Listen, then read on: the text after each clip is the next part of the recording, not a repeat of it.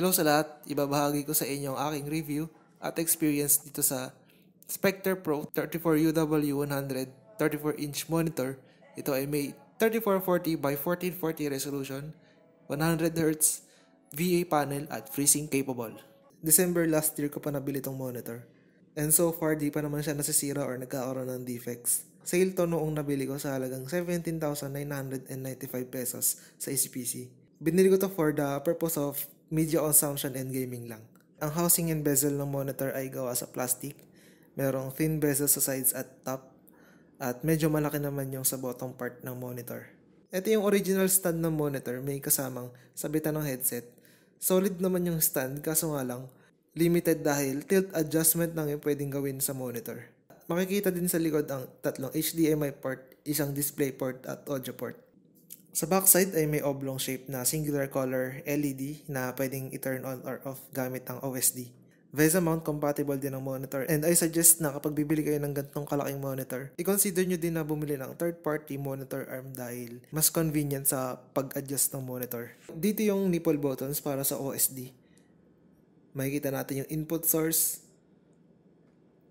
brightness and contrast, color settings, picture quality. Mamaya may test akong ipapakita para sa overdrive settings. LED mode para sa red LED backlight. Multi-window kung gusto mo mag-display ng multiple devices sa monitor. At sa others nakalagay yung Freesync or adaptive sync niya. Nagamit ko din yung adaptive sync ng monitor dati sa GTX 1080 ko. Kaso nga lang merong flickering at nagba-black screen.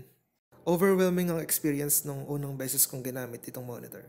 Kasi before this ultrawide, 24 inches 144Hz TN panel lang ang gamit ko. Yung Acer Predator XB241H na G-Sync monitor.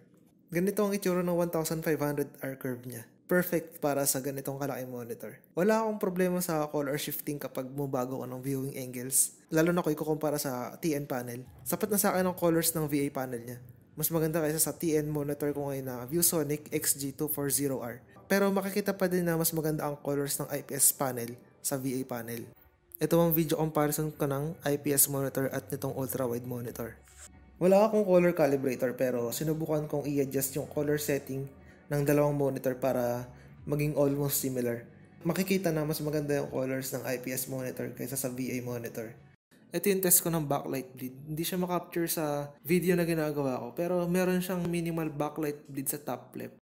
Sa media consumption naman, magkakaroon ng black bars sa sides kapag nanood ka ng video sa YouTube or Netflix na may 16:9 ratio. Pero kapag nanood ka ng content na meron 21:9 ratio, ay syempre mapupuno niya yung buong screen. Sa productivity, very convenient ito sa mga applications tulad ng Excel na may madaming data or multiple spreadsheets. O kaya naman habang nagpa-Photoshop ka sabay nood ng YouTube tutorials. Okay na okay din sa paggamit ng Premiere Pro dahil mas mahaba yung workspace or mas mahaba yung nakikita ko sa timeline panel. Nabanggit ko kanina yung overdrive settings or response time. Ito ang motion blur test ko gamit ang UFO test with preset camera. High and off mode lang ang nilagay ko, pero tinest ko din naman ang mid at low, pero best talaga ang high in all aspects. High mode offers less motion blur or smearing in brighter color transitions. Makikita nyo din ang obvious motion blur and worse smearing sa overdrive off mode. Nandito din yung test ng high mode plus naka 60Hz na yung monitor in case lang na yung games natin ay nag-hover near 60 frames per second. Isa sa main reasons ko bakit binili ko tong monitor na to ay dahil sa gaming. Gaming sa monitor na to ay very immersive at nakakalula din. Mapapansin mo agad ang difference kahit galing ka sa 2560 by 1440p 27-inch monitor. Dahil 3440 by 1440 ang resolution nitong monitor, meron itong 4.9 million pixels na sabihin na natin kailangan ng graphic settings tweaking sa ilang AAA titles or games, lalo na kapag ang gamit ay mid-range rigs or system unit. Sa games like Red Dead Redemption 2, Borderlands 3, Monster Hunter World at iba pang GPU-intensive games, kailangan pang i-tweak sa medium to high settings yung graphics para maabot mo yung 60 to 80 frames per second.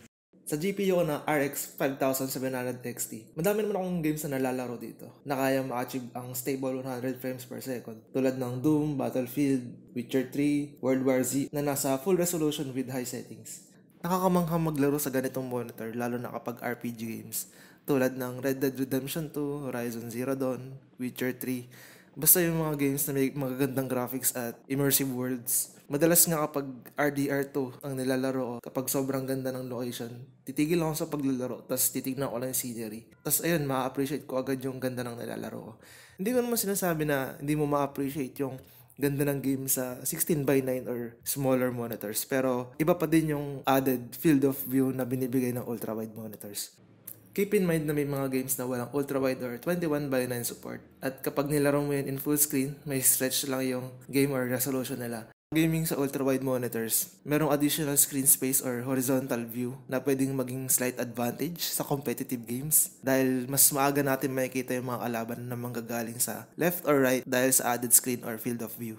Pero hindi lahat good news dahil VA panel nga ito, hindi kasing bilis ng TN panel ang kanyang response time. At isa pang bagay ang unstable frame rates kapag gamit sa full resolution in high settings. 5 ms ang response time nito na nakalagay sa box or website. Pero kaya mo lang ma-achieve yung ms na yun na nakalagay sa box sa best situations, specifically kapag umabot ang game mo more than 100 frames per second at naka-high overdrive settings. Pero I doubt na 5 ms to. Parang mas mataas pa siya sa 5 ms. Isa sa nakakabawas ng immersion sa gaming nitong monitor ay ang inconsistent frame rate or frame drops na nakakadagdag sa input lag, motion blur, at smearing. To put it simple, the lower the frame rate of your game, the higher input lag, motion blur, and ghosting will be.